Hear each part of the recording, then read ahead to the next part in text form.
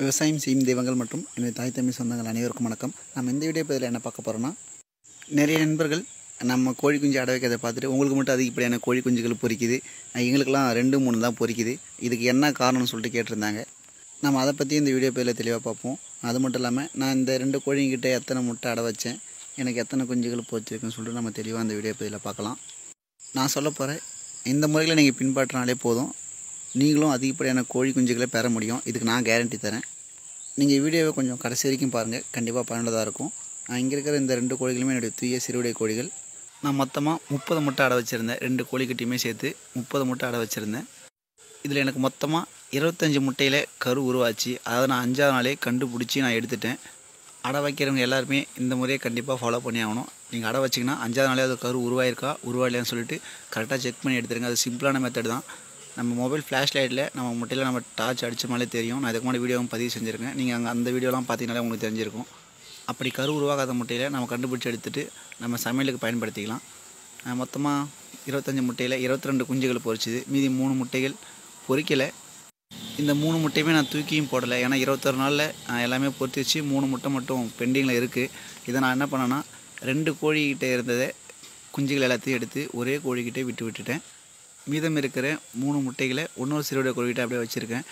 இதில் எத்தனை முட்டைகள் பொரிக்குன்னு சொல்லிட்டு தெரியல. ஏன்னா ஒரு சில கோழிகள் 22, 23 நாளில் கூட பொரிக்க வாய்ப்பு இருக்குது. அதனால் அப்படியே வச்சுருக்கேன். இதில் மொத்தமாக எனக்கு 4 முட்டை கழுத்து கோழி குஞ்சுகள் வந்திருக்கு.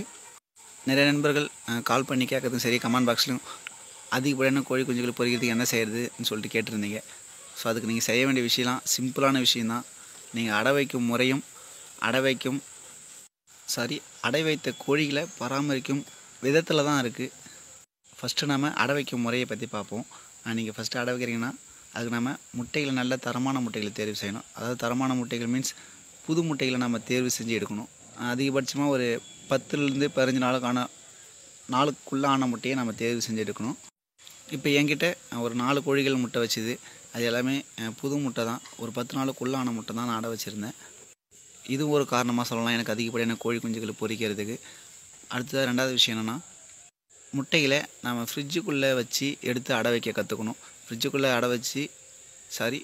வச்சு அதை எடுத்து அடை வச்சோம்னா நமக்கு நல்ல குஞ்சு பொரிப்பு திறன் இருக்கும்.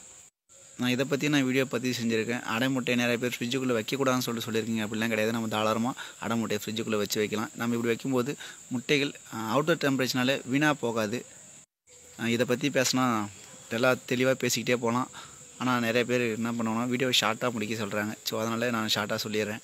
நம்ம இது மாதிரி நல்ல தரமான முட்டையை தேர்ந்தெடுத்துட்டு நம்ம அடை வைக்கிற விதம் பார்த்திங்கன்னா கொஞ்சம் ப்ராப்பராக அடை வைக்கணும். அதாவது மணல் யூஸ் பண்ணணும். ஃபஸ்ட்டு மணல் யூஸ் பண்ணணும். அடுத்து நல்ல தரமான கோழிகளை தேர்வு செய்யணும். எந்த கோழி அடை வச்சா நமக்கு நல்லா பொரிப்பு திறன் இருக்கும், எந்த கோழி நல்லா நம்ம குஞ்சுகளை பாதுகாக்கும்னு சொல்லிட்டு நமக்கு நல்லா தெரிஞ்சுக்கணும்.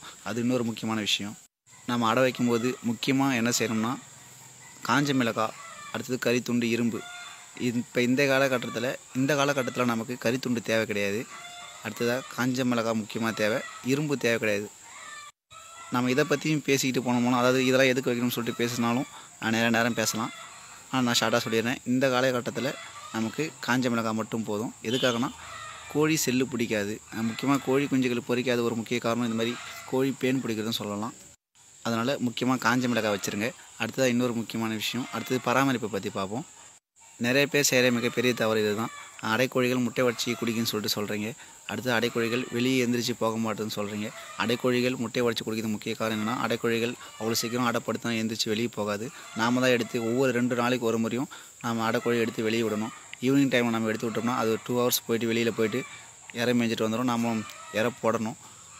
அடைக்கோழிகள் நம்ம இந்த மாதிரி வெளியே எடுத்து விடான்ற பட்சத்தில் என்ன பண்ணணும்னா, தாகத்துக்கு என்ன பண்ணணும்னா முட்டையை உடச்சி குடிச்சு, அது ஒரு தடவை முட்டையை உடச்சி குடிச்சிச்சுன்னா அதை நம்மளால் மாற்றவே முடியாது. அடுத்து தான் நம்ம அடை வைக்க அது எழுந்திரிச்சு வெளியே போகாமல் இந்த பழக்கத்தை செஞ்சுக்கிட்டே இருக்கும். இதனால் நமக்கு சரியாக குஞ்சுகளும் பொரிக்காது, முட்டையும் வேஸ்ட்டாக போகும். நம்ம இது மாதிரி ஒவ்வொரு 2 நாளுக்கு ஒரு முறை நம்ம கோழிகளை எடுத்து வெளியே விடுறதுனால நம்ம கோழிகளுக்கு செல்லு தொல்லை வராது. அதாவது கோழி பேன் தொல்லைலாம் வரவே வராது. நம்ம அடை கோழிகளுக்கு பேன் பிடிச்சிச்சின்னா கோழிகளும் சரியாக அடையில் உட்காராது.